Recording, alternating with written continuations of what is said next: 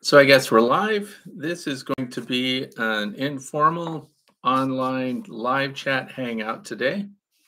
And some people in the past have always said, why don't you tell us when you're going to do one of these so we can be around for your live feeds? And so I did that. I announced it in my last Friday Q&A video and put that down in the video description, the times that we would be available. So here it is at 4 o'clock. 4:02 already on the 21st of November.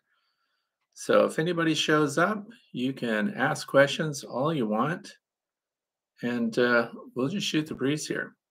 I picked this time because I think maybe it's before football comes on, and in other parts of the world, you can still have time to be here. There's Mark Bidwell, and Dominican beekeeper from the Caribbean. That's a great place to be.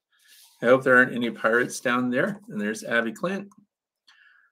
So I'm hoping that, well, hello, everybody. So I'm glad, I guess it worked out. And maybe some people got the information about the 4 o'clock meeting here. So all we're doing, sitting around, drinking coffee, hot chocolate, tea, whatever you do. And it's informal. We'll just talk about whatever's on your mind today for backyard beekeeping. So one of the things I wanted to talk about right off the bat is we just had a beekeeper meeting yesterday, and that was really good. And what I wanted to share was a lot of people don't belong to beekeepers associations. A lot of people just go online and get their information from YouTube and things like that. But I encourage you to join a beekeeping association just because you'll develop a fellowship of beekeepers and you can question and challenge and debate each other's practices. And I think that's a really good thing to do. So anyway, okay, so if people are asking questions right away, we'll jump right into that. And I'm glad that we have so many people getting in here. What time of the hive box do you recommend in the Arizona desert temp? And that's from, oh, I can't even say that first name, Corba Juge. Anyway, the Arizona desert. Well, honeybees, by the way, any beehive, the Langstroth hive works in desert regions. How do we know that? Because Dr. Thomas Seeley they stress tested honeybees in Hawaii on lava flows and things like that to see just how well they could keep up so long as they have resources that they need to cool their hive, plenty of water and things like that. Desert regions, the concern is that they'll dry out too much inside the hive. So you have to make sure they have plenty of humidity available, moisture available, clear water. Don't put salt and everything in their only source of water. That's why the bees go after condensation. So they go after people's air conditioning units and stuff like that. But as long as the hives are well constructed, your bees can handle them. So what else are we doing here? Let's see. All is good here in Calgary, Canada. And yes, my streaming is clear now. Why? Because I've finally been hooked up to Armstrong fiber optics. Now, Dominican Beekeeper says, what do you think about acorn frames? Likes and dislikes. Okay, so for those who don't know, an acorn frame is plastic. Sometimes they have plastic foundation. Sometimes it's one piece entire frame. And those are heavy wax coated. And of all the plastic foundations and all the plastic one-piece frames that I've evaluated, I've done a lot of them, Acorn is my top pick. They're the number one heavy wax plastic frame. If you're going to put plastic foundation in your beehive, single piece or the insulated portion, then I highly suggest that you get Acorn. They're better. I'm just going to call it. They're better than Man Lake. They're better than Pure Co. Because I've tested all of those and I stress test them too. I put them in solar wax melters and things like that to see what they hold up to. And those are the ones that my bees go after first and draw out the quickest. So here's another question from William Berner. What is your opinion of the apiary hives? I have one in my apiary and have been happy, but rarely hear mention of it in your presentations. That's true. That's because they don't have any. And I have chosen not to get the apiary super insulated hives, but I'll send you to somebody who has a whole test yard full of them, and that's Cayman Reynolds.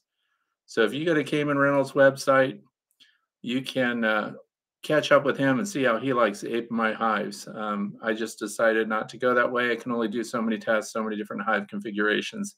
Cayman has a whole yard dedicated just to them, and they were donated to him. So I would check in with him. And there's Robert. Hello. And Lewis. I live in Houston Valley, New York. Moved 30 miles. My 2 hives haven't moved yet, and I don't know how to stop the feed from rolling. And I'm moving in colder temps. Would it be ideal? A local beekeeper says to wait for spring. What do you think? Definitely, if you're moving hives and everything, you can move in winter if you can do that without taking your hives apart. But because if you wait for spring, things are going to be in high production. Spring is a time of increase. They're foraging. So, in my opinion, if you can strap down your hives and close them up for transport, I think wintertime is a really good time to do it. Andrick TV, Fred, watching from the Knee Healing Lounger, meeting at IHOP, 1 December, 9, Beekeep Breakfast. So Dr. Andrick is a member of our Beekeepers Association, and I believe he's the new president, if I'm saying that right. But I really like the Beekeeping Association gathering. For those of you who don't know, I belong to the Northwest Pennsylvania Beekeepers Association. So if you are in Northeast Ohio, Western New York, or Northwest Pennsylvania and surrounding area, I invite you to check out the Northwest Pennsylvania Beekeepers Association. So there's a plug for that. And if you're not local to us, join some other beekeepers group. There are benefits to beekeeping groups other than obviously getting good information, being in contact with people that are like-minded, and so on. So have you tried Premier Foundation? Premier Foundation, it's my understanding, is being pushed and claimed to have smaller cells imprinted in them, and I don't see them as a huge benefit. Some people choose small cell foundations so that they can develop smaller bees, or what's referred to as regressed honeybees. So they're smaller than the others. And the thinking was that they would occupy smaller cells and that the varroa destructor mite would not get a leg up in there. And then, of course, that was tested, followed up. Cornell University did studies and proved that that was not the case. So making smaller bees and putting them on small cell foundation has not proven to be a benefit for varroa destructor mite control. Also, some people will say, well, then more cells, more honey, or more cells, more bees, possibly more bees. But if they're smaller, they can carry less honey than a larger bee. The other thing is more cells, more honey. I don't think that really works because more cells, more cell walls, therefore more honey consumed to fabricate the walls, therefore not necessarily more honey. So it's just not on my radar for the reasons that they claim that they are a benefit. I don't, where I live would not be a benefit for me.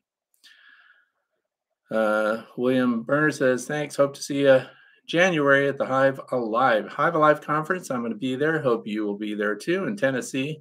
It's put on by Cayman Reynolds. There's going to be over 700 attendees. I don't know how anybody's going to have time to visit with everybody, but lots of great presenters there, lots of great companies putting their stuff on sale. So you can go there, pick them up, and so on. So look into the Hive Life Conference if you're looking for somewhere to go. In January, I'm there. I'm billed as being there. And a lot of people have asked what my topic is for presentation, but guess what? I'm not presenting. I'm just going to be there. And I'm going to interview people that are selling stuff and other YouTubers and other beekeepers that teach about bees. We're just going to talk. So I'm going to be around just to shoot the breeze.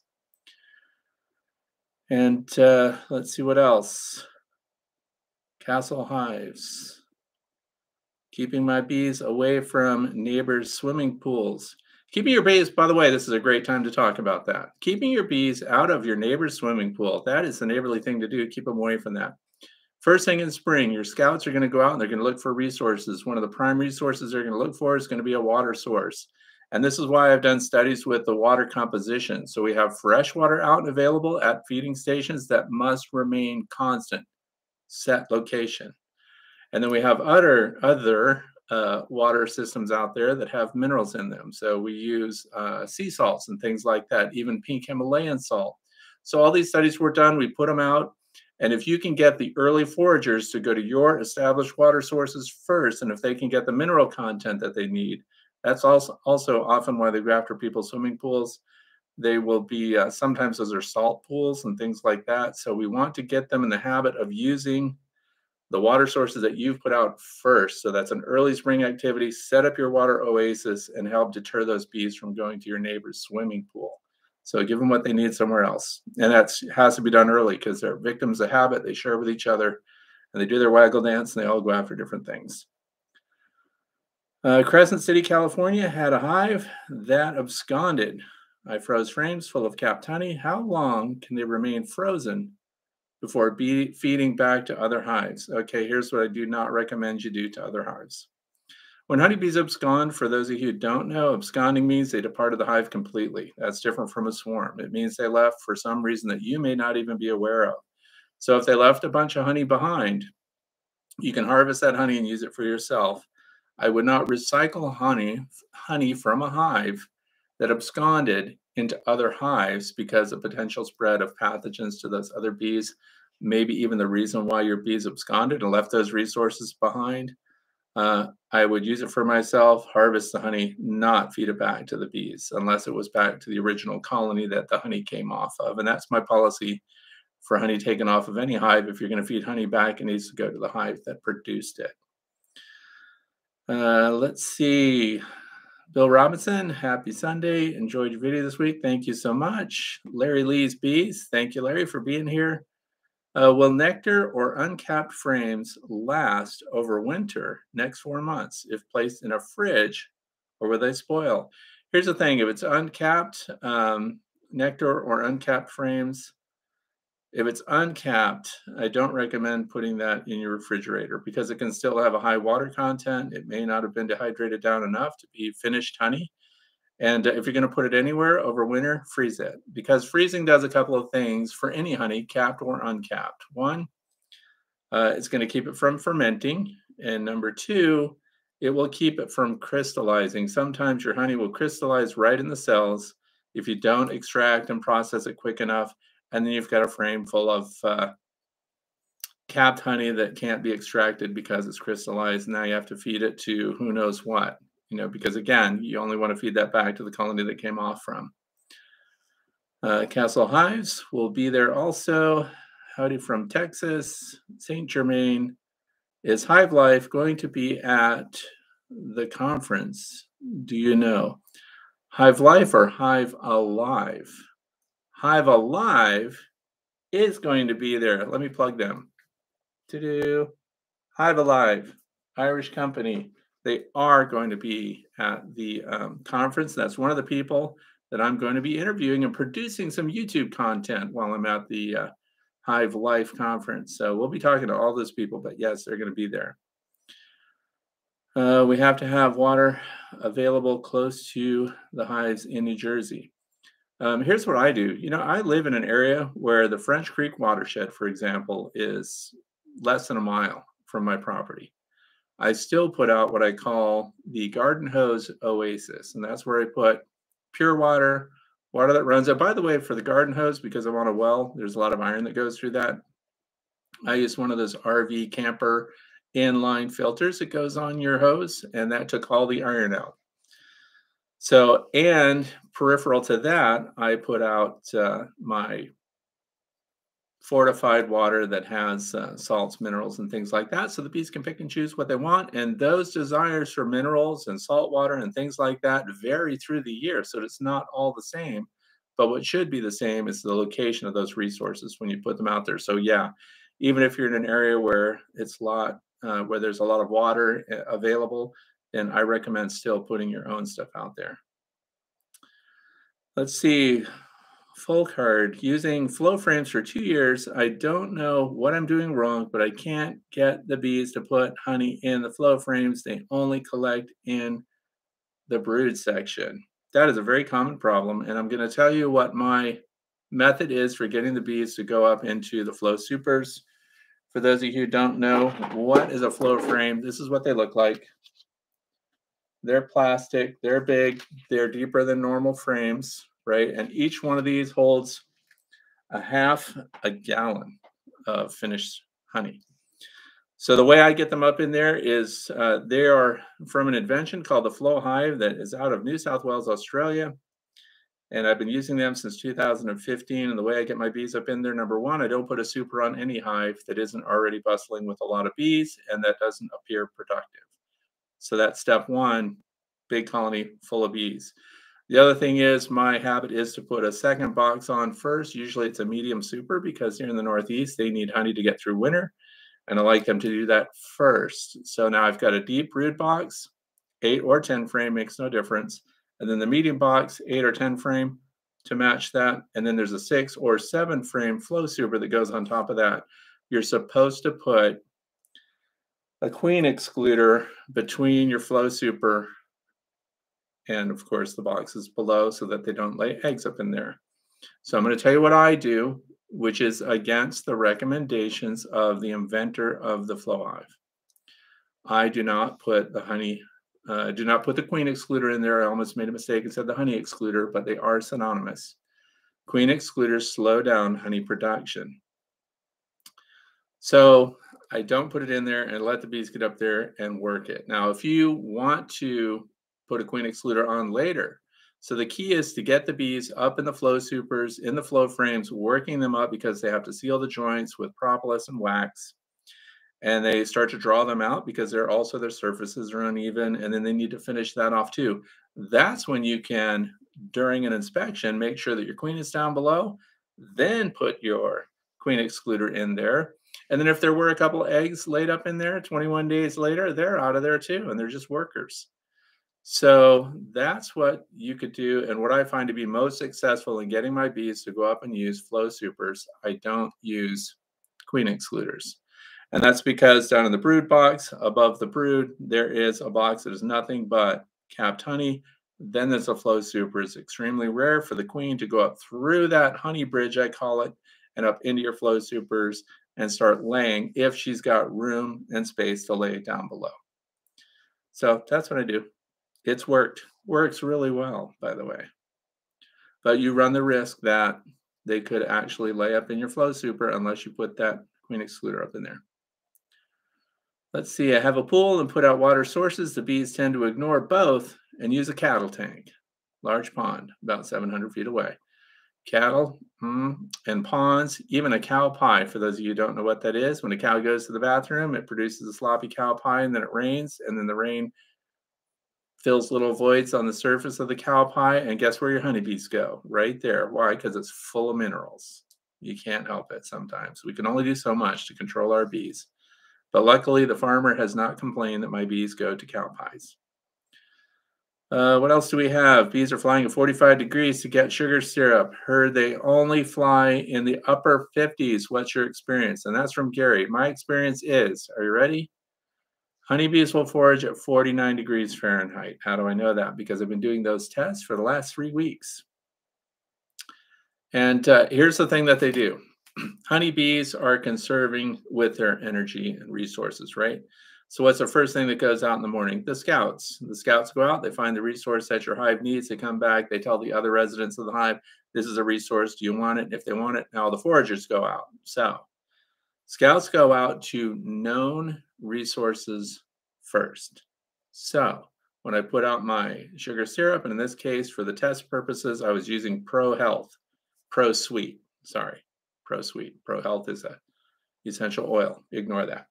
Pro Sweet from Man Lake because it is the same consistency as honey. So if they're bringing that back on a cold day, they're going to be able to consume and use it right away. So what I found was, and I put different calibrated thermometers out with those offerings. Scouts return to the spaces where they found the resources before. And then once they discover that it's still there, they fly back. And so from 49 degrees on up, 50, 51 degrees, and then 55 degrees, you get a real boost in the number of foragers that are there, and 60 and above, full on shoulder to shoulder collection of those resources. So they do forage and they do get that stuff when the temperatures are colder, but here's what happens. If the liquid, if the honey itself, in this case, the Pro Sweet, What's that? And I'm telling you stuff I'm about to tell you in another video anyway, where I'm going to show you all of this testing that I did.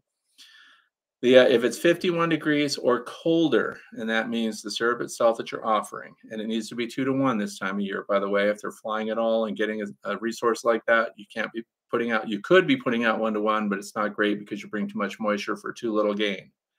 So Pro Sweet full strength, if it's colder than 51 degrees, they take some of that on board into their little nectar bottles there, into their honey crop, and they're grounded.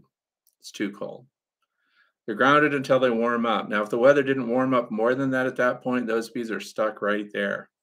So then I put out 2 offerings of the identical syrup. One, 48 degrees Fahrenheit syrup temperature, even though they're flying in the 50s, and the other one at 60 plus degrees temperature. Identical syrup composition, the only difference was the temperatures. The colder syrup, the bees were drinking it and stuck right there. The ground was covered with cold, chilled, cold temperature shock, kind of like getting brain freeze when you eat too much ice cream or drink a milkshake too fast. And then the others were getting theirs, same climate, same environment, same environmental temperature. The only difference is the temperature of the feed they're taking. The ones that were in the warmed syrup were getting it flying out immediately. So it has an impact on them. Their ability to forage, 49 degrees and up. Their ability to collect and use the nectar must be 51 degrees or warmer. Otherwise, when they take it on board, they're grounded. So very interesting stuff. Can't wait to put that out. So that's what I have found to be the case.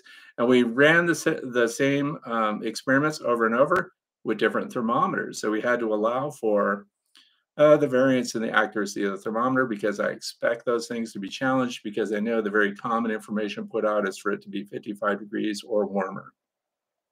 And that proved not to be the case here. So Bo Lash, hey Fred, another veteran here.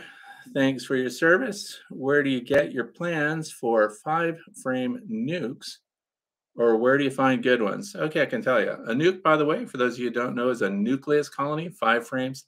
I get mine from Better Bee, and I'm buying the 3/4-inch thick ones, the heavy-duty pine ones. They have the migratory covers on them, which, by the way, right now, those migratory covers also have 2-inch thick insulated covers on the outside of those. They worked extremely well. So we did the 5-frame nuke, which built up really well. Then we added, they also sell just the box. So it's a super that's 5 frames. So I basically have a 10-frame box that's a 5/5. That is working really good. And about an hour ago, I was out doing thermal scans on all my hives, and those colonies are doing really well. And it's going to be impressive to see them come through. But I get them from Better Bee. And Better Bee offers 2 different types. So there's the ones that have the standard bottom board with the entrance on the bottom, and they also have the ones with the wheel on the front with a little 3/4-inch hole. And it's the one with the 3/4-inch hole that I put in there because I found that that is the easiest for them to defend, and actually they build up quicker in that. So it was really interesting stuff. Casey made it. Yeah. Brooklyn's honeybees. Evening, everyone. And yeah, talk amongst yourselves. Anyway, Rose Robertson says, put out 2-to-1 syrup at around 50 degrees. Lost a good number of bees. Not sure if it was due to the temperature or fighting, as they were fighting, as you would see on landing boards with robbing. Thoughts? Well, they're fighting. They're actually, let's change it from fighting to competing for the resource. You'll see in these videos, and I've also put up time-lapse sequences too. They pile up on it, and 3-4 levels of bees deep, they're not all even getting to the nectar source. So they're competing for that resource. And if it got cold and stay cold, then yeah, this is one of the reasons I did the study in the first place, so that we would know as beekeepers what temperatures could you safely put a nectar resource out like ProSweet and expect your foraging bees to make it back to the hive. That's why we're doing it. The other thing is we want to see at what temperature do the yellow jackets come out. The yellow jackets were coming out much earlier, and those are wasps, by the way, for those of you who don't know. So they were coming out earlier. So if we put an open feeding station out too early while it's too cold, all we're doing is favoring the wasps. And this time of year, that is the queens. So we want to wait till the temperatures are suitable for the bees when they can fly out and make it back. And the other thing is you don't leave the food resource out. You don't leave the nectar out. because it gets too cold, and we want to keep it warm inside, and then so you'll be setting it out when it's warmed and the bees are in the 50s to go out and take advantage of that. So what else am I doing here?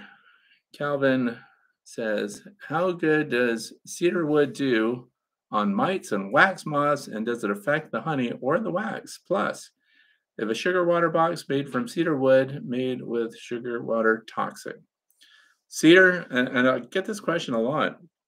Cedar shavings, cedar pillows, and things like that. Does that have an impact on even varroa destructor mites and things like that? It really does not, and it does not deter wax moths either. And there's a lot of cedar boxes out there. 50% of my colonies are made out of cedar, western red cedar, and it has no. Those hives don't show any difference in those pests. But wax moths and things like that, if your hives are populated to the size of the hive, so if all of your boxes are full of bees and properly sized, then you're not really going to have a problem with wax moths and things like that. You usually find that as a problem in your stored equipment or when a colony has absconded, as was described earlier. The bees aren't there to defend it. You can expect wax moths and small hive beetles to move in and exploit those resources and make a mess of things. So. How long do honey-capped frames last outside after being frozen to kill possible small hive beetle eggs and larvae? Thank you. How long do honey-capped frames last outside after being frozen to kill the possible small? Well, once you've frozen them and killed the eggs and stuff, the only way that they can have a problem again is if they get reinfested. So the thing, how long do they last outside? So like in a storage shed or something like that, think in terms of what the temperature is already inside your beehive. So we know that interior beehive temperatures, 94, 97, up to 100 degrees. So you want to hold your frames at 105 degrees Fahrenheit. I'm sorry, I don't know Celsius for that right now, but 105 Fahrenheit is your upper limit for storing capped honey that you intend to further use. So, and temperatures below that, of course, are better, but those are considered hive temperatures. Also, you can consider at 105 degrees Fahrenheit that the honey is not altered. In other words, the beneficial properties of raw honey are preserved at 105 degrees Fahrenheit or lower. So I hope that helps. And here's Super Adam 1313. Have you got an idea how long the flow frames last yet? I don't. They're 5 years old right now. I know they get grungy looking. And we evaluated the material condition of the flow frames, the wear surfaces, and things like that, and they function perfectly. And this is interesting too. Those things are expensive. We all know that. So the Flow company, which is honeyflow.com. So if you have bought Flow Supers and Flow frames and you find that they're not functioning correctly anymore, last Tuesday, in fact, every Tuesday, the Flow Hive company on their YouTube channel, which is Flow Hive, they do a live stream like we're doing right now. And he said last Tuesday, contact them and they'll take care of you if you've got a problem with one of the frames, if it's degraded in any way. So we don't know the failing limit of those flow frames yet. So you can contact them and they'll take care of it if you've got one that's failing. But as far as I know, they're fine so far. So that's pretty good stuff. And that's a really good backing, which it should be, considering they're over $60 a frame, by the way. Norseman Honey, good day, Fred. I had a good year with 5 hives. I left alone and only added supers. Ended up with 1,000 pounds of honey, no treating or feeding. Let me tell you, that's awesome, by the way, but let me tell you what, I don't want 1,000 pounds of honey to deal with. I'm a backyard beekeeper. That is a pile of honey, and that's very good results. And a lot of this has to do with where people live, the stock of the bees they keep, and the resources that are available. Location, location, location. If you want to know if where you're living or where you're thinking about keeping bees would be a good spot for bees to be kept, are the resources good enough? Get ready for this. So get your pen out. Beescape, BEESCAPE.org. And unfortunately, this is just for the United States. You can look there and find out, number one, are pesticides being used where you are? Is there great forage for your bees? What time of year would be the dearth? So you can decide early on, man, is this a good place to keep bees or not? Just so happens where I live, and I don't want this broadcast because I don't want everybody to bring their bees here. Because I hate people just in general, but the resources are there's no dearth here. There's also lots of space for bees. If they get away from you, you get a swarm that takes off. There's lots of natural resources, trees, cavities, things like that, based on reports there. And I'm in a pesticide, very low pesticide zone. So it's like a 40 here, and the higher the number, the worse it is. And I have another satellite apiary, 15-minute drive to the north here, and the pesticide load there is 240 because of all the grape growers up there. So that's interesting. Let me just jump in and see if I can grab one here. Have you ever used your FLIR to find feral colonies? And what's the ticket cost for caimans? I don't know what it costs, like Cayman's gathering, you mean? The cost for the Hive Life conference? I think it's $200 or something. I don't know. Don't quote me. You're going to have to go there to the website to find out what the costs are. But the FLIR, by the way, finding feral colonies, and this year was fantastic for that, by the way. Hate to be overly excited, but there's a lot of bee trees out there, and they're many miles from me, so I know these are not my bees. And I've been invited to come as often as I want to see the bee trees, and thermally, they don't show up. That's because the trees are so big and so thick, and the entrance is in the bottom third of the cavity, and I used an endoscope to get inside and look at the cavity to see how the bees were situated. I don't get an external heat signature from that. Now, probably if I went back in the middle of winter, I would see a heat signature just through the hole itself, but nothing through, the walls of the bees, which are 6 inches thick or more on average. So I can't, the thermal camera is kind of useless for finding them, but we know where they are. So now we can get in there and see what they do through the winter. And you are welcome, Chili's Bees. And what else do we do? What can I do if I find out there is not enough brood when the hive goes to winter? Do I join colonies together? Or what can I do to get them to winter without dying? Here's the problem. We need some brood. We need some refreshment of the bee numbers inside the hive. So if you've got multiple hives and you've got a weak colony that definitely does not have enough brood, and therefore they're just going to dwindle away through winter, you could combine those colonies and use that paper method. You put newsprint on the strongest colony, you put your weaker colony on top of it, you cut slats in the newsprint, and you let them blend together. And the other thing then, though, is you're going to want to feed that colony. So we're combining, here's the toss-up, right? You have a good colony that's doing really well, and they're strong, and they're going to go through winter, and they have lots of resources stored. You have another colony over here that's not doing well, low brood, not a lot of resources. They look like they might not make it through winter. When you combine the resources, you also bring on board bees that require more resources now. So this is the judgment call. Keep the strong colony by itself because we know they're going to make it. Leave this other colony on their own to finish out their normal lives without replenishing their brood. They may not have a good queen, something like that. And then just let them live out their lives and keep feed on them just to make them happy until the end. Because this time of year, it's hard to combine colonies. The other thing is you're interfering with an established colony that probably has plenty of but plenty of honey stored going into winter. Judgment call. It's kind of how valuable is the colony that's in decline. Took up beekeeping this year, 2 nukes, and my bees did really well. Should I assume they will make it through winter or buy another nuke as insurance? So that's a good question. That's Chili's Bees. We have no guarantees that your bees are going to make it through winter, and I don't know where you live, but we all think our bees are doing fantastic. We get super hopeful this time of year because the colonies are full, they're booming, they're bustling, everything is in there, they have all their resources, and then February and March comes along and we find out that they're dead just out of the blue. So here's what I recommend, new beekeepers especially. New beekeepers tend to bail out on beekeeping. 80% of new beekeepers in the United States quit beekeeping in their 2nd year. Usually that's because come spring, they've lost all their colonies and they just don't have the heart to keep going. They spent a lot of money and ended up with nothing. The other thing is, with spring coming up, if you are in any way concerned that you might be without bees in spring, or you already know in advance that you want to expand a little bit, this is the time of year to order your nucleus colony, to be in touch with people that are selling, taking orders for nucleus colonies. Of course, your best sources are local to you within driving distance.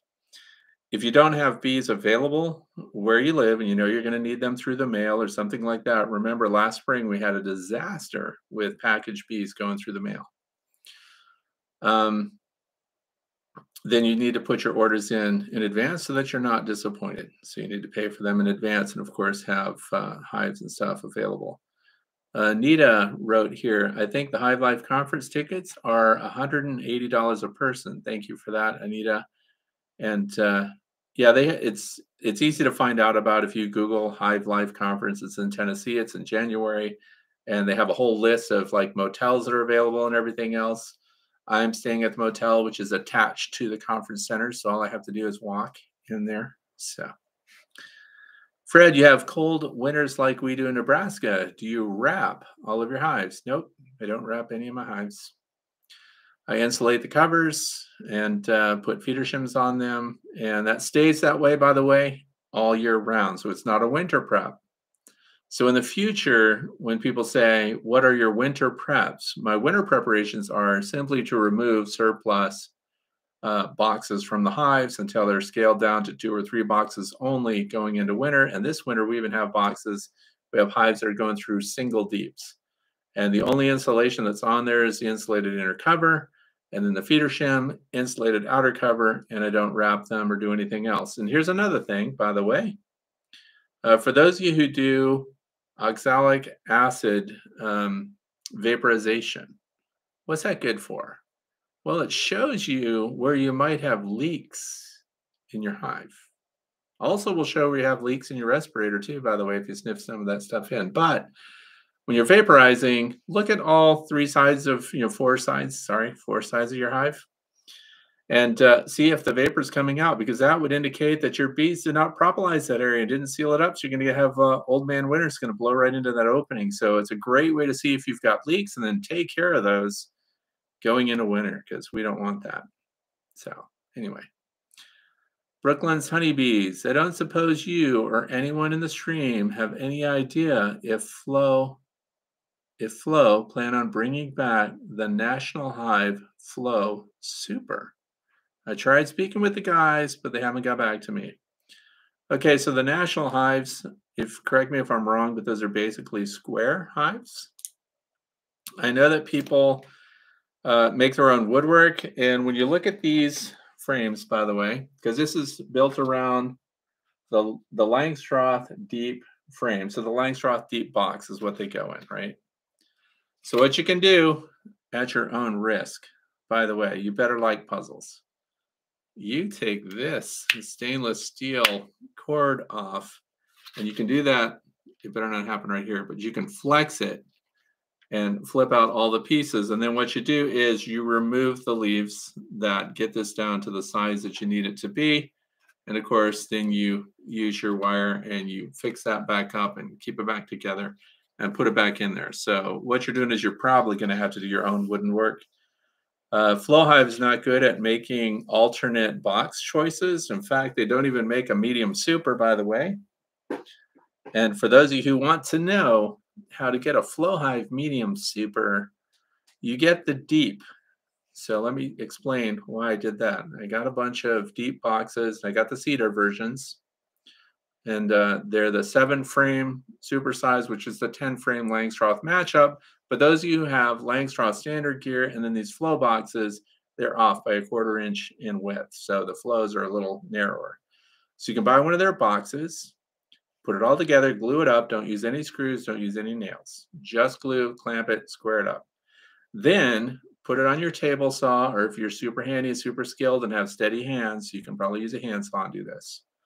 But you're going to cut that box, save the top that's got, of course, the rabbit cut in it, which supports your frames. Cut that box off as a medium super depth, right? Then you end up with a piece at the bottom that you take off. Now you have a feeder shim that you can put fondant and things like that in. So that would go up on top of your top box underneath the nice gabled roof that they have. And then you have a space to put a feeder, fondant, dry food, things like that. So it's a win-win. Get the deep box, make your own medium, and then get your feeder shim out of one deep box. That's what I'm doing for kicks. But they're not good at providing unique style boxes. I don't think the national hive, the national standard hive, is something that they're going to offer, but I don't speak for them. So you can ask, but as you said, they're not answering that question. So I think they're sticking with Langstroth dimensions. So what else do we have? Gizzy's mom. We had a bad flood in the past summer that wetted many hives. What tips do you have to best deal with this kind of event? So here's the thing. This follows with location, location, and location. All of my hives, you want to try to get your hives. I realize, because even when I lived in South Carolina, Charleston County, they had it's the low country. Everything's flat. So putting your hives up on stands helps you with a lot of things. One, it keeps the pests away from them, and helps your hives in a lot of ways. Less bending over, unless you're one of those people that builds a 7, 8, 9 box hive tall stack. I don't. But that also, by putting them on iron T-posts that are driven into the ground, and then you put steel conduit that your boxes sit on, water could rush right under that and not move a darn thing. The other thing is, you don't want your boxes close to the ground to begin with. It puts them, you want them to be ventilated underneath. And we don't want pests to be able to crawl right up out of the ground, right into your hives. So it always troubles me when I see beehives that are set right on the ground, right on pavers and things like that. They really are right, in the feeding zone for ants and everything else. So raise your equipment up. Jesse Blair says, is it okay to wrap hives? Yeah, it's okay. In fact, if I were just wrapping a hive to break the wind, you know what I would use? Tyvek. It's a house wrap, and Tyvek is one of the few house wraps, by the way. You can get it from Home Depot, Lowe's, wherever. It wicks moisture out and does not let moisture in. And it has a limited, use. Like, it would be good for one winter and you're done. One of the reasons I don't wrap hives, with core flute and things like that, or even big insulation pieces, I don't wrap them. You have to have a storage area for that stuff. I suppose if you're going to leave it on all year round, I don't like it. Now, here's where, let me take a drink of hot chocolate for this, because I'm about to probably get people upset. This is why I don't insulate my hives. So I'll explain my philosophy behind that. Insulated hives do well. So if you want to wrap them, but remember, we want to make sure that air doesn't flow through your hives and leak the resources out, that the bees are warming the air and everything else. And yes, I know honeybees don't heat the interior of the hive. They heat the cluster. There's secondary heat from that cluster that rises up inside the hive. If there's a vent in the top, that heat that they're accumulating up inside the hive, passive heat, vents out. What happens when that warm air vents out? Cold air comes in and vents through too. You just took away your honeybee's control over airflow through the hive. This is why, aside from Dr. Seeley's excellent research, this is why I don't have upper vents and I don't have upper entrances. So now we'll move from that point on. Here's the next thing. We talked about temperatures in wintertime when your bees can forage, right? So, and you'll make this observation yourself, and this can be repeated. Another reason why you should join a beekeeper fellowship, because you get to bounce off. This person insulates, this person doesn't. This person has hives in the shade, this person has hives in the sun, this person's hives face south, this one faces north, and they're all right. Everybody has got the perfect solution down. So I'm just sharing my method. I'm not saying it's the perfect one, but insulated hive, uninsulated hive, wintertime. We get an early morning where it rises from 27 degrees Fahrenheit. Next thing you know, it's 55 degrees Fahrenheit, and the sun is low in the south, and it hits the landing boards, which are facing south. South by southeast facing landing boards are beneficial. I'm about to explain why. Then the sun hits both hives equally. Insulated hive, uninsulated hive. Uninsulated hive, foragers are active on the landing board right away, and they're zipping out, and they're doing cleansing flights already. Insulated hive sits here. Same exposure, same entrance size, same landing board, same configuration, other than insulation. They're not going anywhere. They don't perceive that it's warm yet. Meanwhile, they'll start to come out by 2 or 3 in the afternoon, and then it's already starting to get colder again, or a snowstorm or something comes in. Meanwhile, this colony without insulation has done its foraging flights. They're getting water from melting snow and things like that, and they're already getting that back inside the hive. So for me, where I live, see, these things can be different, different elevations, different, weather patterns and things like that. I'm in a heavy weather, heavy snow area, not extremely cold like some of the Canadian people, for example. It'd be rare for us to get, 12, 13 degrees Fahrenheit for an extended period of time.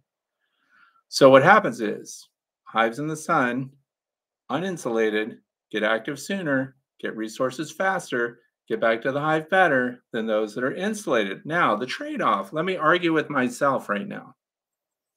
Well, Fred, that's wrong because that insulated hive, they didn't have to forage because they're already warm and they don't need as many resources to stay warm. That's true. Now, but my uninsulated hive, the interior walls, they have condensation on them below the cluster where it doesn't hurt them. Now they have water inside too. The insulated hive didn't have that dew point established until much lower. So now these guys are getting water from outside, from inside, from all over. So who's right? But now let's move it forward. Now we're in February. Now we're in March. Cold mornings, right? So whose hive is going to build up faster? The insulated hive? Uninsulated hive. My uninsulated hive, they're foraging sooner. They got the warmth quicker. The box heated up. So I was like, ooh, who's getting the pollen now? The uninsulated hive. Who's going to build brood faster? The uninsulated hive.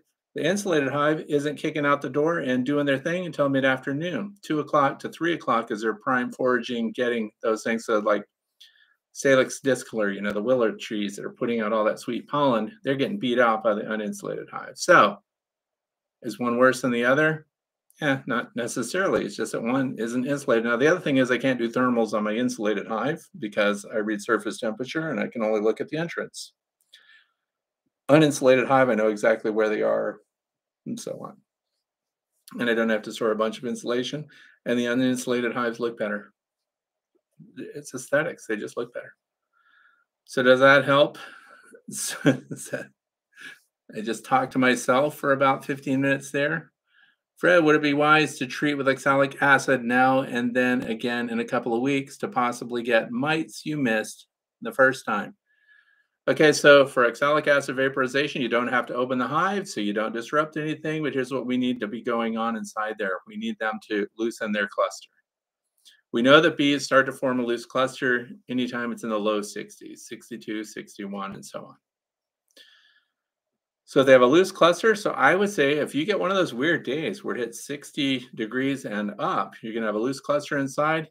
Yes, you can hit them with your oxalic acid vaporization because you didn't have to open the hive to do it or anything else. And they're going to be at a time when they have the smallest brood of the year, end of November, where I live, beginning of December. Hit them with that, you take out over 90% of the mice in a single treatment. Definitely, I would do it. So, but if it stays cold, if you're down in the 40s and stuff, very little efficacy. So that's a lot of effort for very little gain. But again, the argument is you wouldn't hurt them. You're just kind of wasting your time because you won't get at all the surfaces. Because who are the targets inside the cluster? Which bees? We need to get the nurse bees, and we need to get those that are on where the brood will be and where the brood is the smallest. Plus, we have those fat-bodied winter bees. If there's any mites, they're going to be right in there inside the cluster. So if the cluster is tight, the oxalis doesn't get to them. So that's the target group that we need to get, why the cluster needs to be broken. Here's Matt. Fred, would you be able to share your thoughts on 2 or 3 frame starter hive mating nucleus? I don't believe you use this method, but why, knowing you're also interested in increasing your numbers? Okay, I'm not trying to increase my numbers. But nucleus colonies, 2 or 3 frames, is a great way to start. Super Adam just bought me coffee. That is the best. Thank you very much. Super Adam 1313. Happy Thanksgiving to you too. But I do like nucleus colonies. Here's what I do because springtime comes, and I talked about this the last time. We need nucleus hives ready to go with frames in them. And what I do is when I get a colony that's an overachiever coming out of spring, like last spring, we had these colonies exploding out the wazoo. So I look in them, we see that the numbers are building up and they're at risk of swarming. So rather than let them swarm, I'm going to go ahead and pull frames of brood with eggs, and I'm going to just put those in there. It's called a walkaway split. I put them right in the 5-frame nucleus box, those pine boxes that I talked about before that I got from Better Bee. And then I turned around and bought a whole bunch more of those. So I'm actually going to do that more as insurance for my other colonies. And they all did extremely well. And I didn't feed them. I just provided them with a small box at a time when the nectar was flowing, where the drones were flying, and they made their own queens, and everything was perfect. So I am a fan of 3-frame starter nucleus colonies as a way to control swarming in some of your bigger colonies. And to start a resource, they'll raise their own queen, then they'll start production. And then also you can use them when you put that second layer on, they become a source for surplus comb and surplus capped honey for colonies that are lagging behind in your apiary. Otherwise, it's all right there. You just walk around and help yourself to whatever you need. And sure, they get mad. Sure, you took their babies away. Sure, you took their hard-earned resources out of the hive. But what you did is you kept them small so that you can keep the resource there, and you have a queen if you need one. If you need them to make another one, you take the queen they have away and you leave them with eggs and they make another queen. And if they don't, then you pull from one of the other nucleus colonies next to them and you put more eggs in and give them another try. Or you find a queen cell over here. You take the queen cell out because you don't want them to swarm, and you put the queen cell in a box over here with a bunch of brood. So you get nurse bees. That queen hatches, she flies out, she mates with an awesome drone at the drone congregation area, comes back, and there you go. Insurance. Did I talk too fast? I get carried away sometimes. What else are we looking at? Bill Meeks. Bill Meeks, by the way, is my best friend from high school. That's right. Kirkwood High School. Go Pioneers. St. Louis County, Missouri. Glad to see you, Bill. We will never change some people's minds. You just can't. We don't have to change people's minds, by the way. That's one of the fun parts of beekeeping. We share what we're all doing. We enjoy each other's stories. Somebody talks about something that succeeded, that worked really well, and somebody else that everybody said that was never going to work. All of a sudden, spring comes and they have 100% survival, and everybody sits around and goes, "What did you do that you're not telling us about?" So we don't always have to change minds, but we can definitely benefit from finding out what works and getting our information from people that are really being honest about how they're keeping their bees and what their results are.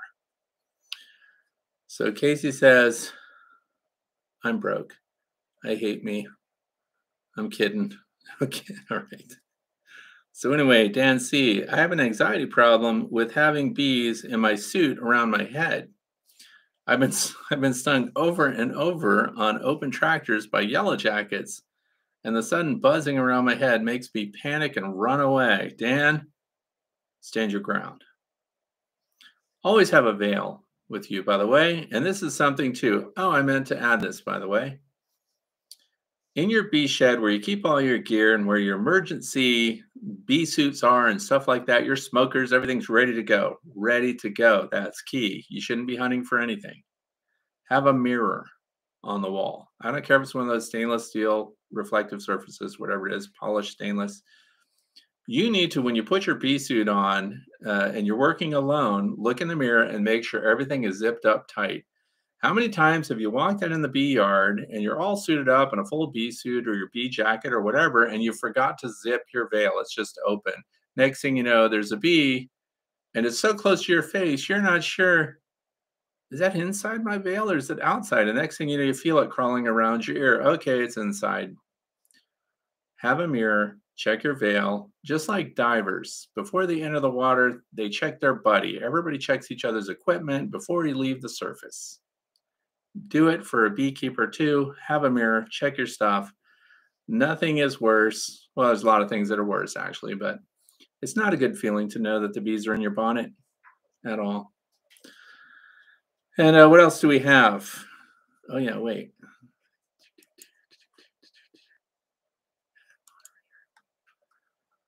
Okay. broke. Dan C. Having anxiety. So anxiety is defeated by knowledge, confidence training. So be ready. Know what you're dealing with, what drives them. Calvin says, is it a good idea to put brood minders in all my hives? Well, I don't know. They cost money. And Broodminder has a variety of different things. The cheapest thing Broodminder offers, this is not an advertisement for them. I just happen to have this here. This is a temperature sensor. Goes in your hive, this side up, battery up. This little number sticks out of the front of your hive, right? So you put this in your top box. They just give you information. And that number corresponds, you put the app on your phone and you go around and you can see what the temperature fluctuations on there, and you know which of your hives are the warmest, which ones have brood in them early, which ones have the bigger numbers. So it's a judgment thing whether or not you really need to have brood minder equipment or not. I will say this because I got questions as recent as this morning about the brood minder scales. I don't own any of them. What we do is we have people in my beekeeping group in the Beekeepers Association that are very outspoken about those broodminder scales.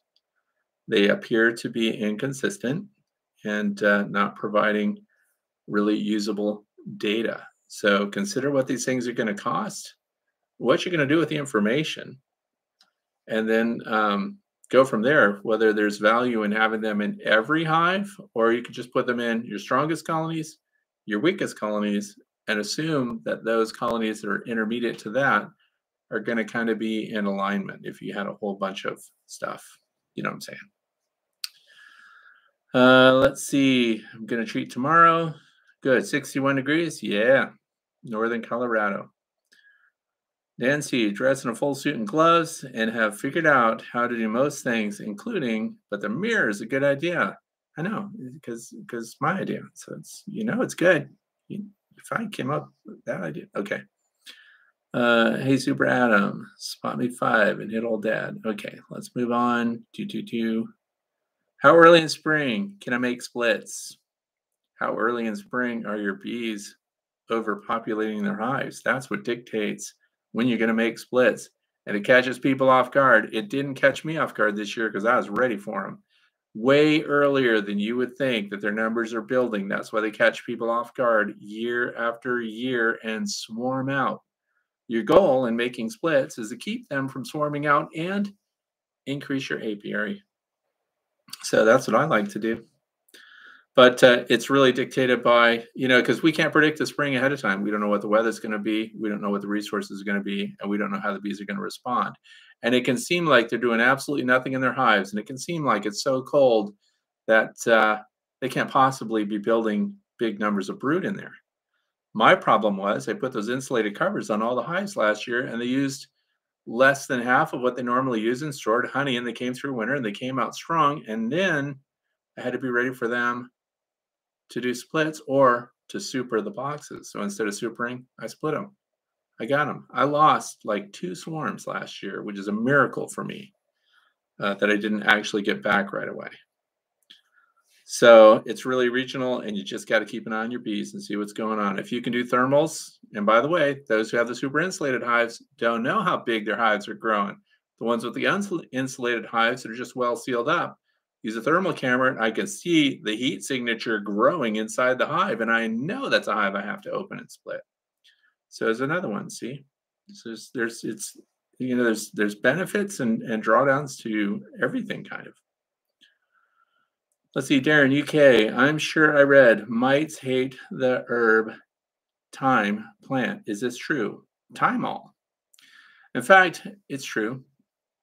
There's a girl, a high school girl that everybody was really talking about a couple of years ago. She was going to University of Connecticut, Yukon Huskies, and she got a scholarship, and she got thousands of hives in her test study group, and she had a Thymol, it's called, entrance that would give them a dose on their way in and out, and it was to get bromides under control. It was supposed to be the next big thing. Huge studies were going on, and they gave concessions and permission for her to use it in an unestablished, approved way as a miticide, and we just haven't heard any follow-up yet. So if somebody knows anything about that study at UConn, and can put us a link down in the video description, not the description, but in the comment section below this video after we close out.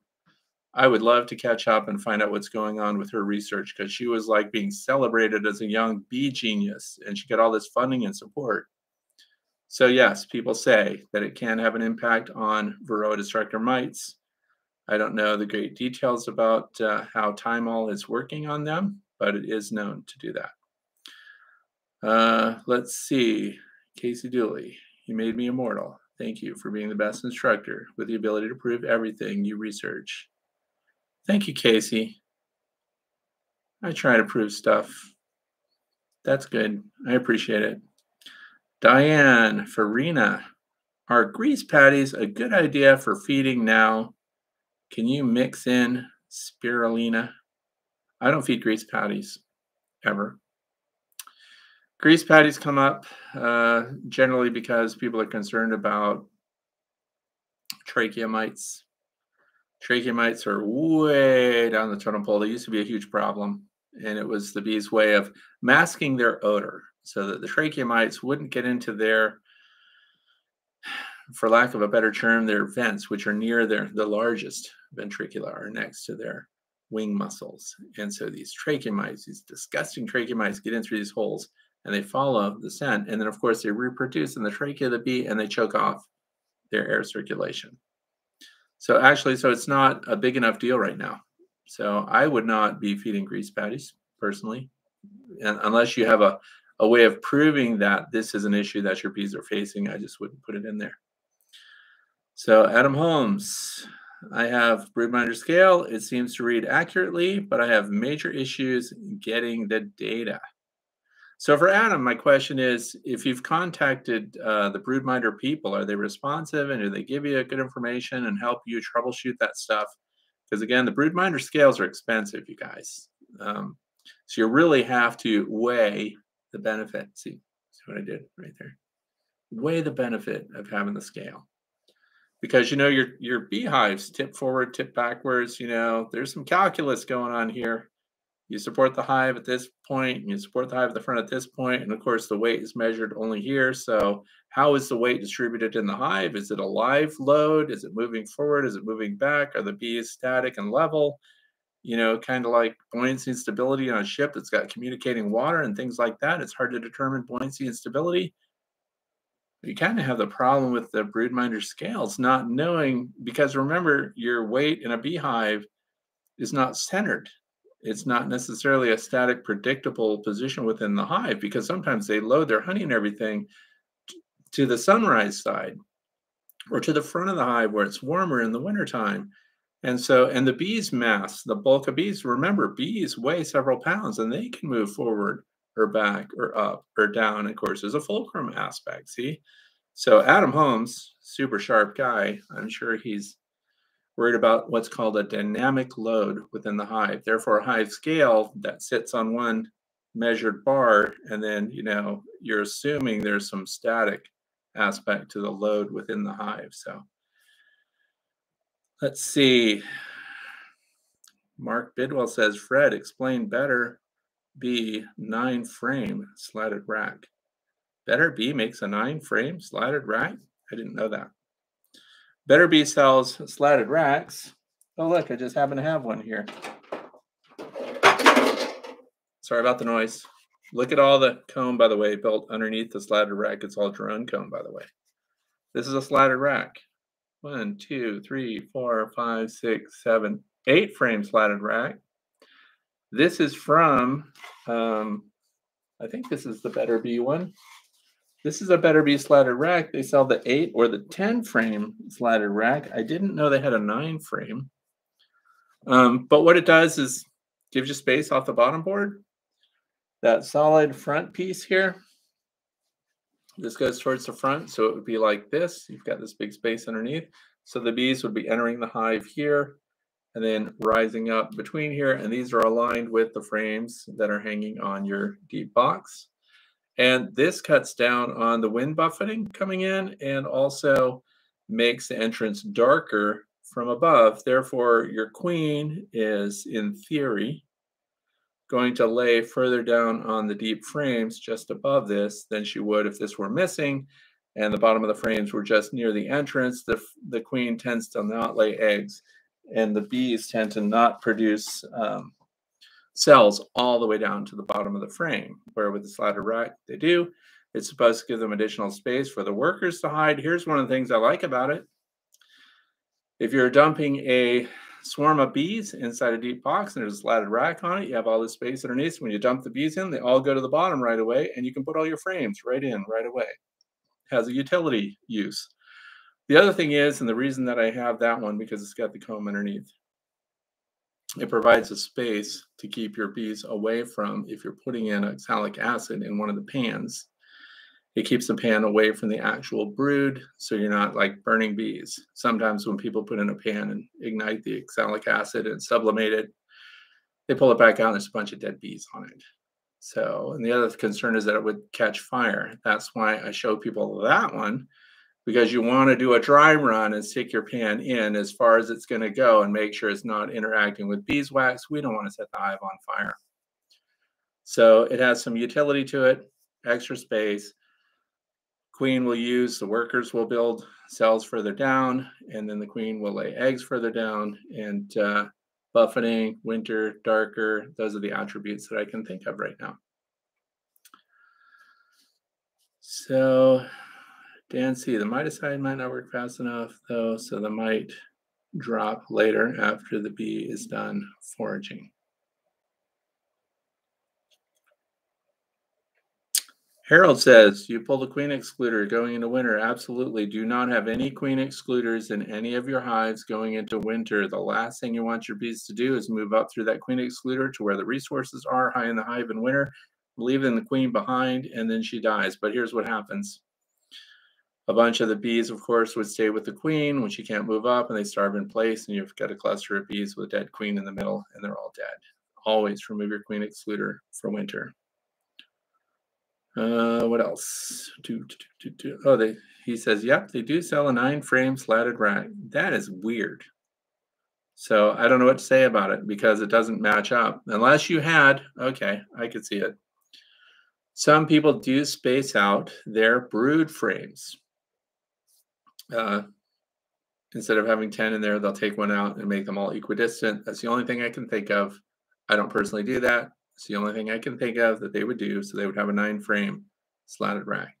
I don't think it will make a difference one way or the other if those slats are lined up with your frames or not, because the function would remain the same. And if they're coming up through the slats in the slatted rack and they have to jog over and then go up between the frames above that, I don't even see that as a problem or slowing things down at all. Let's see, John, stats. Would a person insulate just the north side of a hive for the best of both worlds? Warm the coldest side and still be able to thermal image. That's very clever. And actually, I've seen that a lot. They haven't insulated just the north side, but I see people insulate 3 sides. So leaving the south-facing side, which is where the landing board is where they do the best overall. That's all I'm saying. If you've got north, I've got hives that face every direction, and that's how I can make these observations. It's shaped like a horseshoe. North, east, south, and west. They all face different directions. But yeah, people do insulate 3 sides, and that southern side in the wintertime, because that gets the low sun, the heat right there. I've seen that a lot. So I don't know if I haven't done that test myself to see if that keeps them foraging early and keeping up with the others that are uninsulated, or what the consumption of resources has been. But that could still work. Anthony says, you still recommend pre-waxing flow hives prior to installation? I have never pre-waxed a flow hive flow frame before installation, ever. I've never done it. I know that the owner, the inventor, Cedar Anderson, recommends sometimes that people smear a little honeycomb on there to get them up there working, but I've never pre-treated any of my flow supers, any of my flow frames from the beginning, and they've all used them. So I had one colony the very first year that didn't do anything with the flow super, and I moved it onto a stronger colony, and they took off like gangbusters. What else do we have?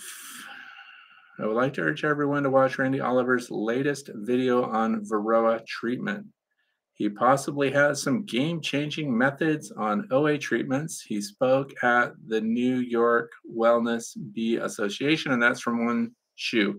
Okay, I'm really glad that somebody brought up Randy Oliver's discussion about his oxalic acid vaporization treatments or his Varroa treatment overall, because he doesn't just test oxalic acid. He has other methods, but he's fixated on sponges right now.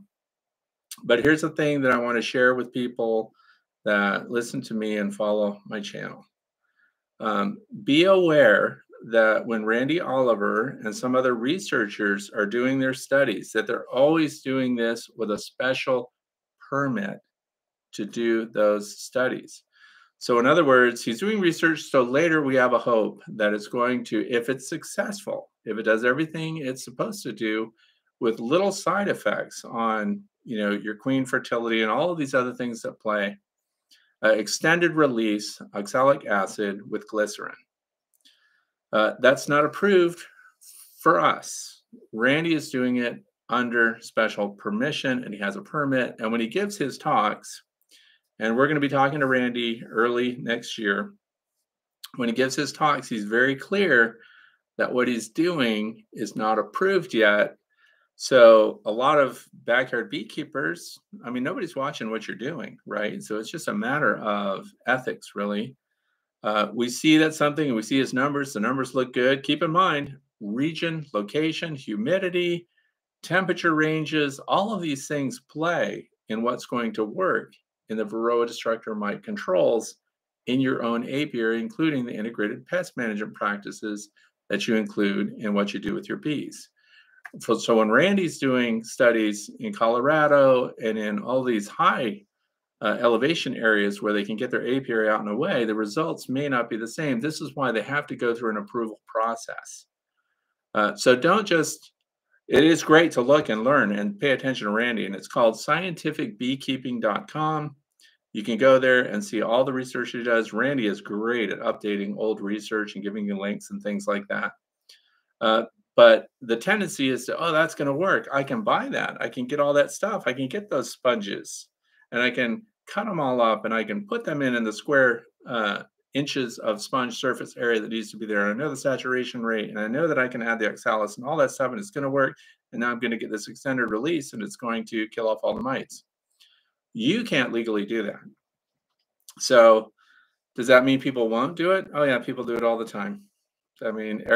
Every new thing that Randy works on, some people get their notes down and they write down everything that he's using and they put that to use in their hive right there, and sometimes without the same results. So this is why we wait, and that's why we have a scientific method, because we have to run through a full cycle with it.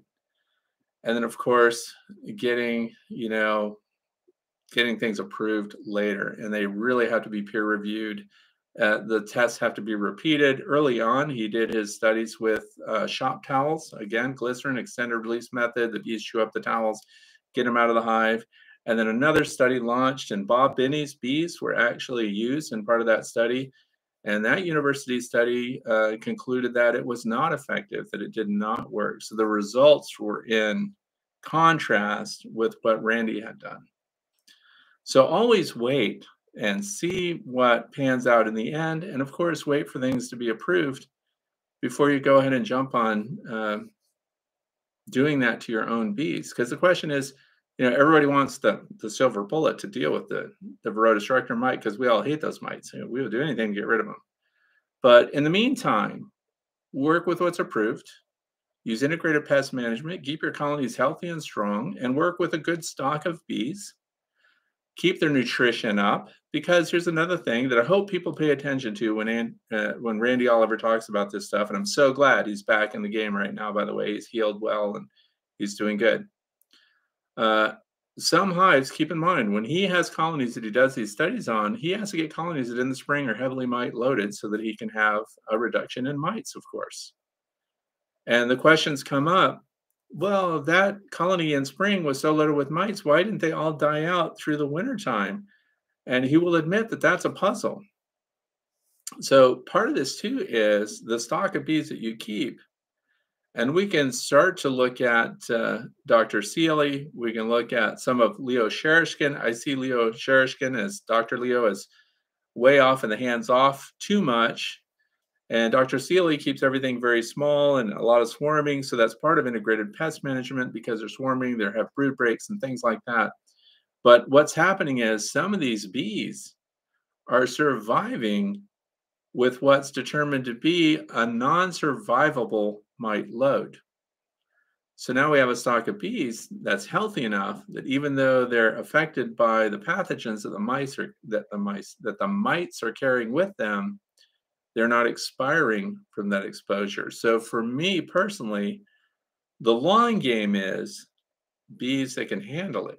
And we can't do that as backyard beekeepers. We can't come up with our own genetic line because our bees are constantly interacting with other beehives and apiaries, within a mile of our own homes.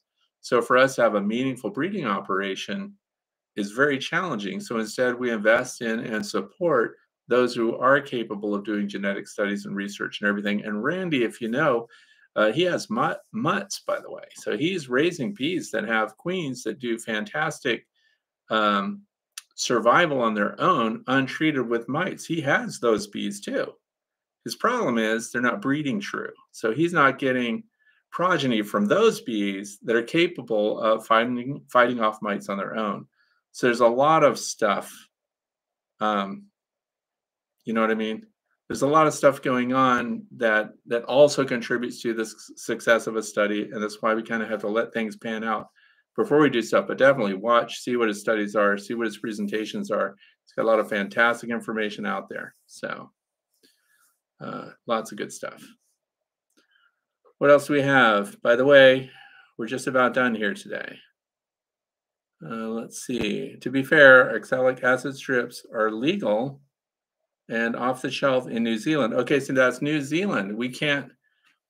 Oxalic acid wasn't even legal to use as a miticide in the United States while it was being used in Europe. So I'm speaking, when I say that, I'm speaking about the United States and the way they determine what's legal and usable in your hives. Other nations, other areas, I'm completely clueless about what's permitted, what's allowed, what's legal. So I'm talking specifically about getting something approved here in the United States and then using what's approved in the way it's approved to be used. So let's see what else. Study being done on slow release pads from South America. Oxalic acid, the producer wants to sell into North America. See, Fred Hunkler says that.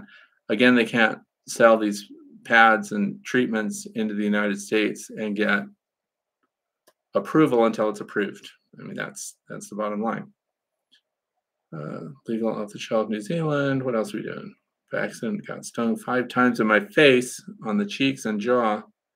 After that, 3 of my not too best teeth became infected. 5 weeks again. Later again. Answers.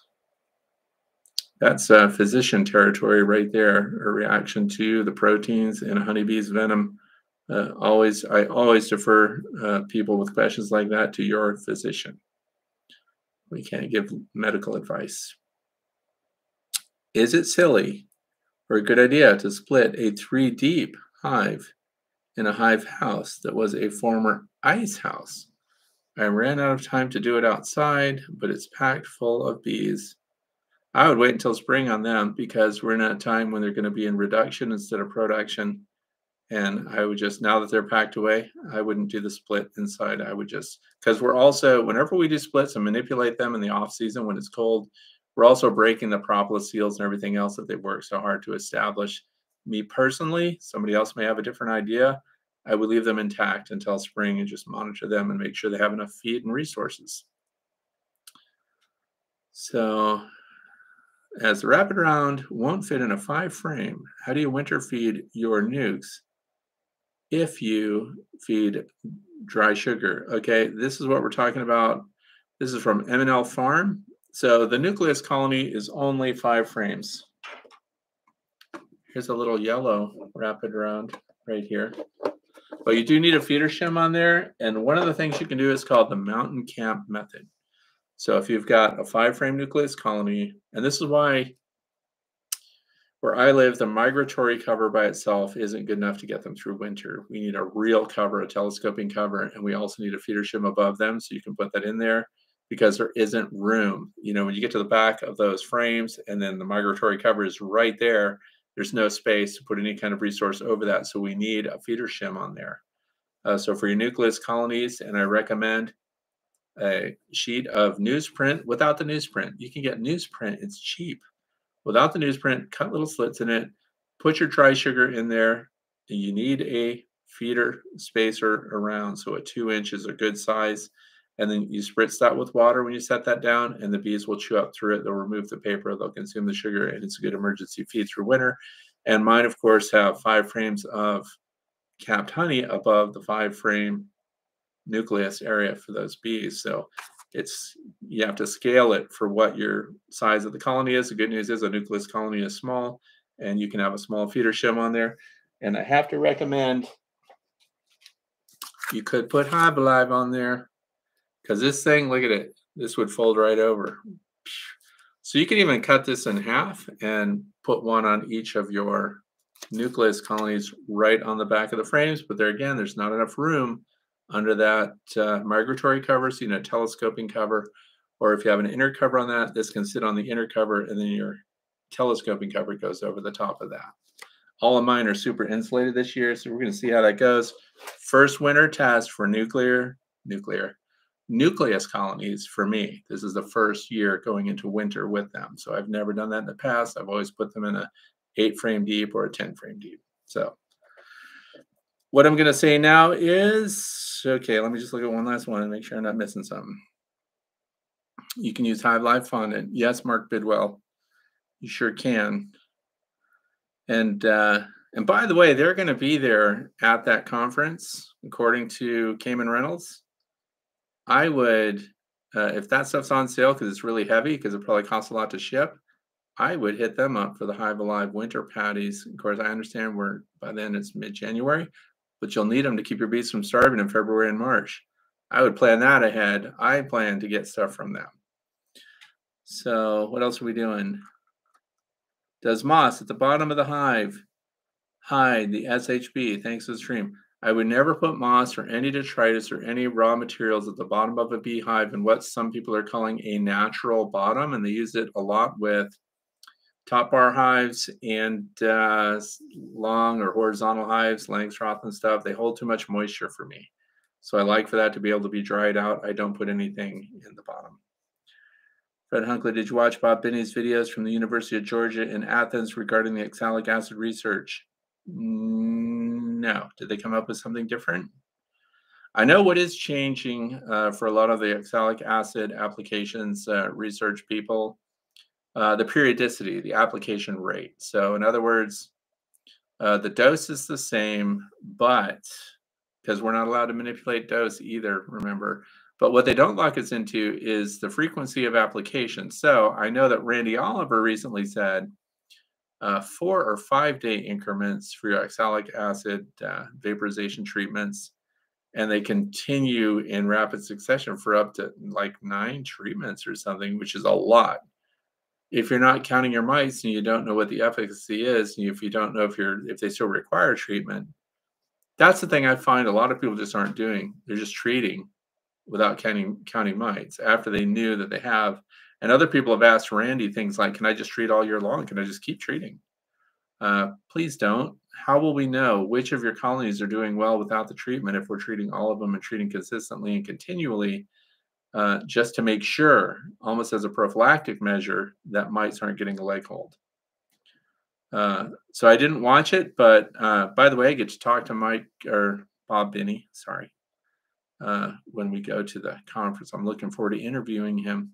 We're going to interview a lot of people, and I'm going to make some YouTubes on that. So it's going to be fun. You're welcome, Calvin. Thank you.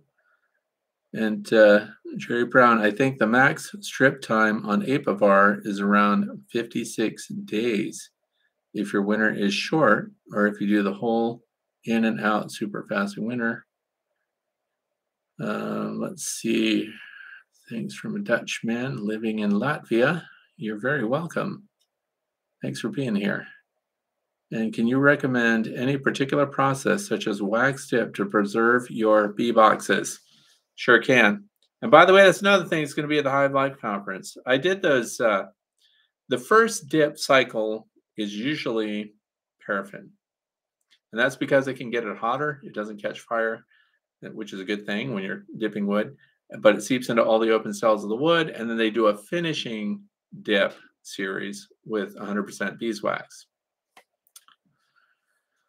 There are some people doing that already, and I do have some of those hives, and they're doing fantastic. I can't do that myself because I'm not going to have a huge vat of beeswax to do that, or the paraffin and stuff. Cayman Reynolds, another one who does that, so you could check in with him. The other thing I'm testing this year is Eco Wood. I don't know if you've ever looked that up, so write that down. Eco Wood, ECO TAC, WOOD. That is a mineral finish for your hives, and I put that on a lot of different hives and all different materials: pine, paloma wood, cedar, and hoop pine as well from Australia. So I have all that out. It's going through a whole year of observation, and so far, the Eco Wood, the migratory covers on my nucleus colonies, which is what I used it on. In fact, this right here, see that beehive, how dark that is? That's Eco Wood on that. So for a lot of them, it seems to be working really well, but the Eco Wood is not preventing my boards from splitting if it's the cover. So it's working on the sides, the joints, the dovetails, all that stuff. It seems to be doing really well. It is not keeping them from cracking if they're flat and exposed to wood. Noel Carter, how did Ross Rounds go? Perfect, by the way. University of Guelph, sorry, let me say that right, Guelph, was looking at a number of doses and intervals, but they also mentioned someone is also testing the pads from South America as well. Everybody is, and that's from Fred. Everyone is looking at these pads. I think it's extended release. Oxalis looks like it's going to really hit the mark, and Randy Oliver, all of them are on board with it. I think University of Guelph, they're in Canada. I think they also did the shop towel methods too. So we're gonna learn a lot. People are looking at it because the oxalic acid is not showing that the mites are developing immunity to it. It's also not showing that it's damaging to the queen's reproductive capabilities. So there are a lot of interesting aspects to it. It looks really good so far. It really does. I would love to go out there and just put a bunch of extended release pads out there in mind rather than do the oxalic acid treatment. Plus, you can leave them in there and they tear apart the pads and get rid of it on their own, much like they do with Formic Pro when they take those apart and get rid of that stuff. So it just gets left in there and they clean it out. But I'm not, in on their studies. I only have 21 hives, so I just learn what they're doing and will one day apply it once they get through all the wickets and decide what works best. Is 25 grams of oxalic in the 100 milliliter of grain alcohol through a propane fogger a good idea for treating hives? I do not know about that. I did recently had questions. Other people are asking about that right now. This fogger comes up a lot with alcohol in it. It's not something I've tested. I did provide a copy of all of the testing that was done to approve oxalic acid. And in that, they describe the approved methods for delivery of the oxalic acid. And foggers were not part of that, where you have to add, some people were adding mineral oil, and the other was alcohol. And that's not listed in the methods that were tested and approved. So I'm in the dark on that. If somebody's using it and it's working and they've got approval to use it, then I would go to them to get those answers because I'm just using direct sublimation. It is going right from the crystal right to vapor. And for me, that's the way to go. And if somebody were asking me what to do to treat them, I would definitely recommend oxalic acid vaporization through one of the pans that are very inexpensive. They're like $30, $35. And if you don't mind what things cost, then you get something like the ProVap 110, which is what I use because you move through really fast. You deliver a bunch of oxalis into a bunch of different hives through a 1/4 inch hole, and you don't really disrupt the hives. So I like that a lot. But when it comes to, I'm in the dark on mineral oil and other vehicles that are used to help deliver oxalic acid with a fogger. I understand the appeal because it's inexpensive, but other than that, it's the best I can do. Always direct you to, the science and look at what's approved and kind of try to figure it out from there. I just don't know more about it. And dude says white oak don't crack. Ships were made from them. Ships. Let's just ships are in the water, and the oak that's in the water does not dry completely out. So I know a little bit about ships, wood wool and tow jammed between those joints. And so that's not a beehive, but white oak on its own, unprotected. I don't know if we could expect that not to crack because we do have problems with the hulls of ships degrading, especially at the water line where there's a lot of drying and wetting going on. But below the water line, they hold really well. Of course, they get attacked by every other sea critter that attaches themselves to it. But what is a good organic vegetation that is able to kill mites? I don't know of one. Oxalic acid comes from vegetation. Formic acid is also coming from plant-based, considered organic. But the plants themselves specifically, I don't know of any. Keeping bees in the Yukon Territory. To clarify my previous comment about wax boxes in a high fire area, embers flying far and could easily ignite the wax on a box. Yeah, again, it's not, that could be true. If the wax could be flammable and turn your box into a candle somehow, because it's definitely true that if we take bits of wood, this is what I sometimes do with surplus beeswax that I have. I heat it up and I dip little pieces of wood in it, and then that's kindling for my fireplace to get it started because it burns so much longer and then the wax ignites right away. So I could see where that could possibly be true. And Anita says, I tried the fogger with alcohol and it was worthless. Too hard to get the right dosage. So there's Anita.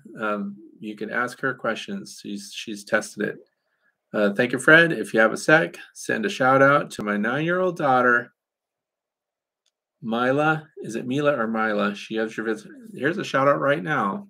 Mila or Mila, I don't know which it is, but I'm glad you're here and I'm glad you're watching. I'm glad you're interested in bees, and I hope you keep them forever and ever and become the next master, most capable beekeeper ever.